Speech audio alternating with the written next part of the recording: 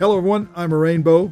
Your Quest 3 is brand new and it's working great for you right now. But at some point, something might go wrong.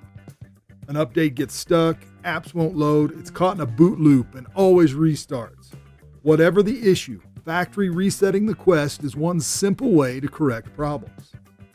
Now, there's two methods for resetting. One uses the Meta Horizon app and the other is a manual factory reset. I'm going to demonstrate how to do both. When you need it, pick the method that's right for you. Method 1 uses the Meta Horizon app to perform a factory reset.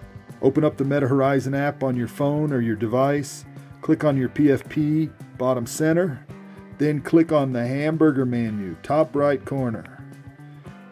Now you're going to go to Device Management and Devices.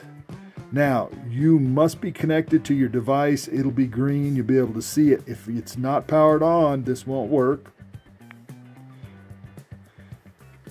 When that menu comes up, scroll down and go to Headset Settings. Once again, if it's grayed out, it means it's not talking to the headset and this will not work.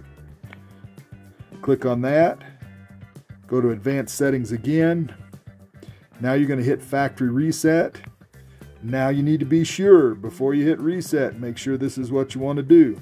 If you don't, hit cancel. But if you're sure you want a factory reset, hit that button and it will start the process on the headset. Method 2 is a manual factory reset and does not use the app at all, just your headset. For the manual factory reset, put your headset on.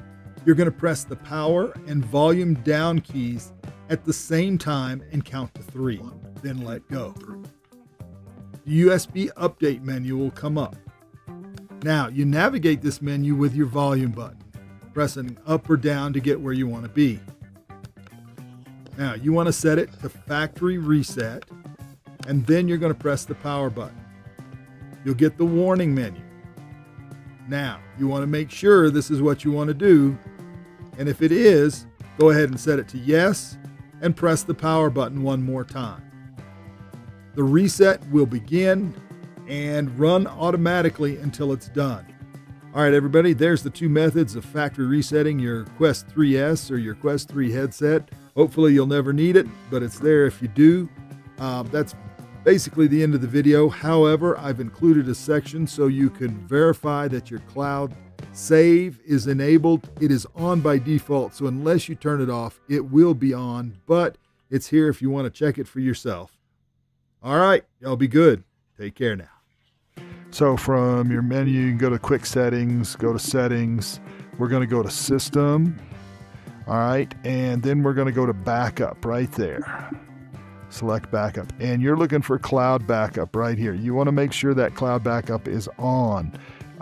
If it's not on, then you won't be backing anything up to it. So when you factory reset, you won't pull down all your information. So that's the important part. Make sure that Cloud Backup is on.